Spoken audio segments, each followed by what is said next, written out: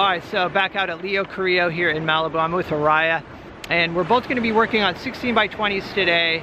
Let me show you the scene. I'm thinking of making something of the waves that are coming through here. There's a lot of beautiful colors in the water. What about you, Araya?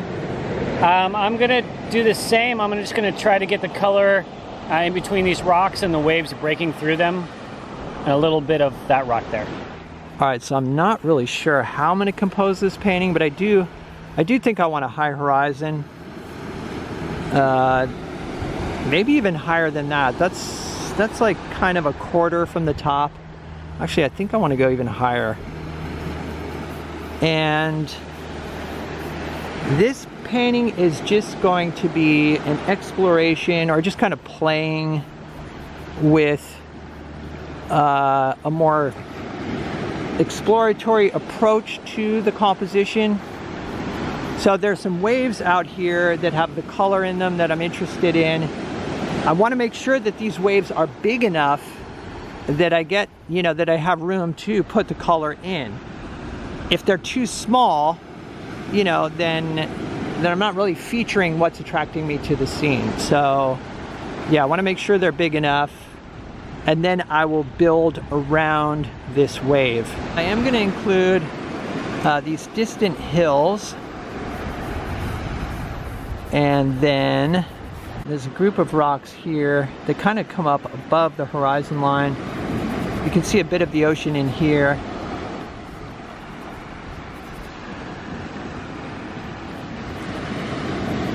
Then more rocks out here.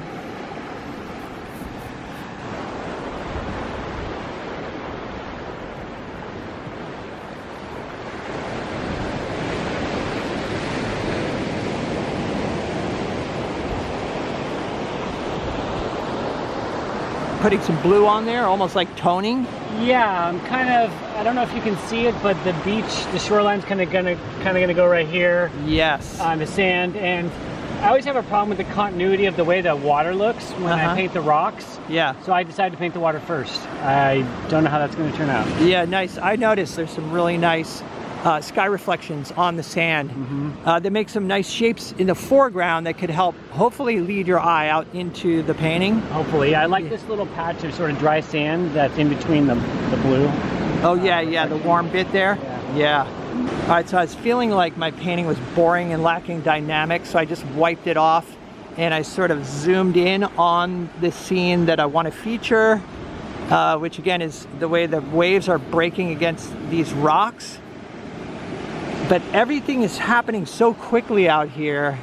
I'm definitely out of my comfort zone, so we'll see what happens, but I'm enjoying this process and enjoying the challenge. I'm gonna start by putting some water shapes in here and trying to work quickly and not overthink this. I don't really know what I'm after, but I feel like if I get some interesting abstract shapes with the water, then I can build around those shapes. The wave kind of builds up in this area and then breaks over here. All right, I've loaded the brush with white and I'm just kind of mopping it on here. I'm keeping the paint really fluid. I've got quite a bit of liquid in the paint. There's like a wave that breaks right here. And then it's broken up by a few rocks, but I don't want to put the rock in the middle. Maybe have rocks right here. I might have another one over here as well. Water in the foreground is a little bit bluer and more horizontal. And then close to shore, the water's shallow and it picks up some of the color of the sand.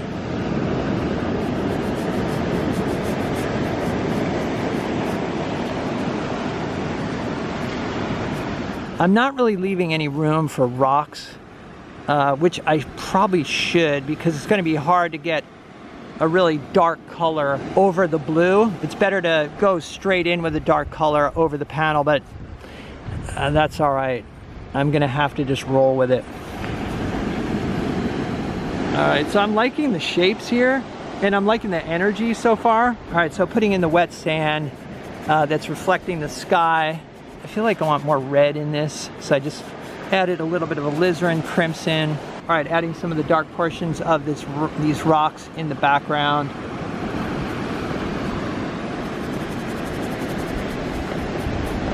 And I'm trying to leave a little bit of space between the waves and these rocks so I don't, so that I can come in on top of the whitewater with additional white paint. The tops of these rocks are pretty light in value, kind of a yellow ochre color. I'll be adding that eventually.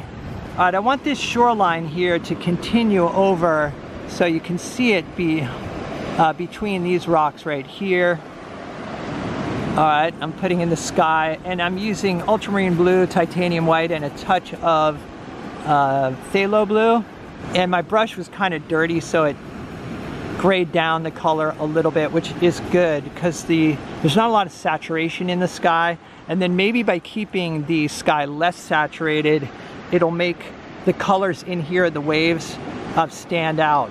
I'm also trying to keep the value of the sky to, you know, a dark enough value that it'll allow the whitewater to stand out.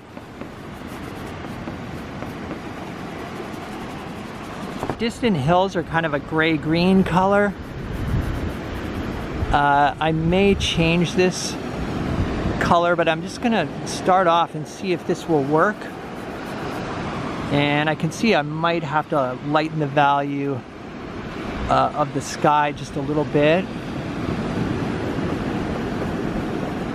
It's so fun coming out and doing these experimental, exploratory paintings where I'm just trying to have fun and see what happens. No expectations. I feel like I learn a lot when I do this sort of painting where I just sort of let go and have fun. All right, I'm gonna dip into this cobalt violet that Araya gave me. Let's see here.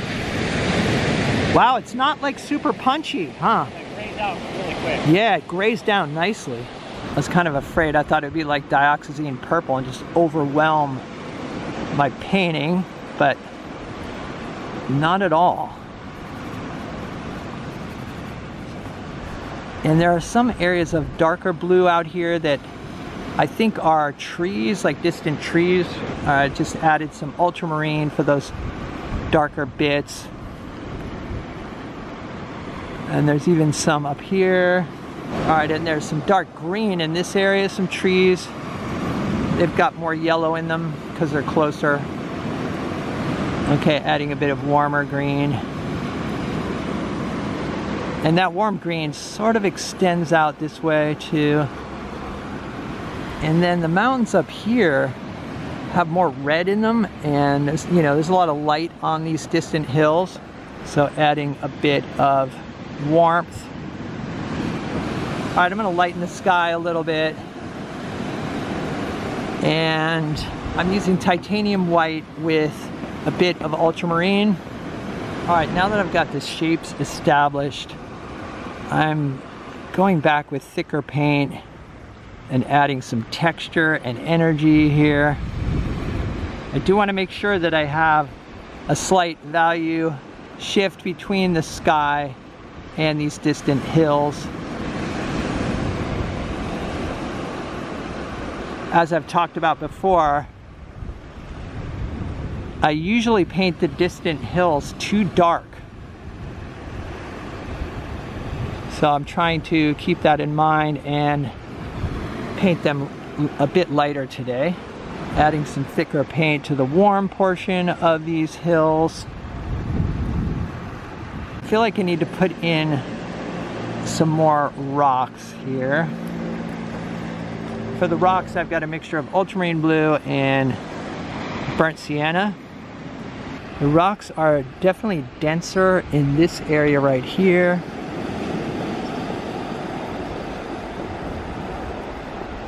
Okay, going in with sky reflections.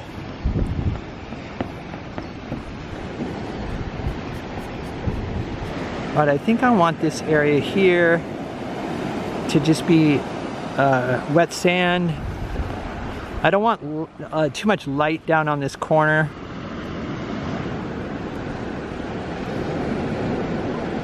put some bits of light on these rocks. It's kind of a yellow ochreish color, and the base of the rocks are dark.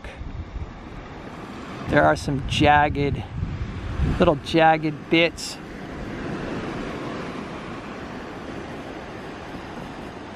And I'm letting it mix with the paint underneath. All right, doing something a little crazy here. I'm seeing like pure phthalo blue out in the distance. So this is phthalo straight out of the tube, although it's mixing a bit with the color that's already on the panel. Of course, it's phthalo in here as well. All right, this area is looking too careful. I just need to mess it up.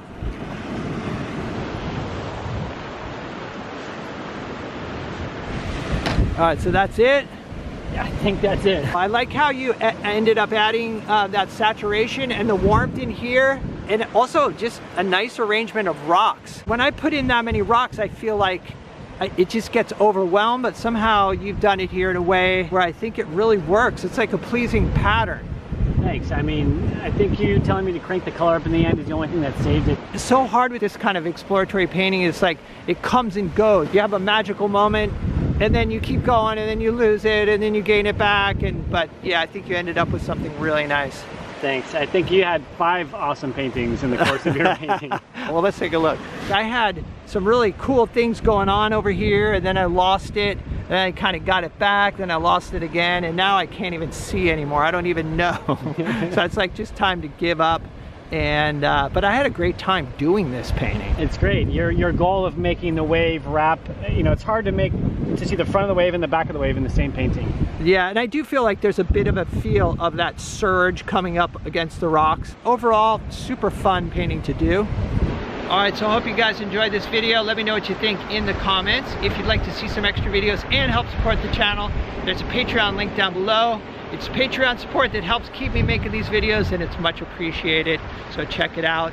Other than that, stay creative. Oh, and I'll also put a link to Araya's Instagram down below, so check that out. Other than that, stay creative, and I'll see you guys in the next video. Araya is painting on his painting again, so I have to go take his brush away. All right, all right, see ya.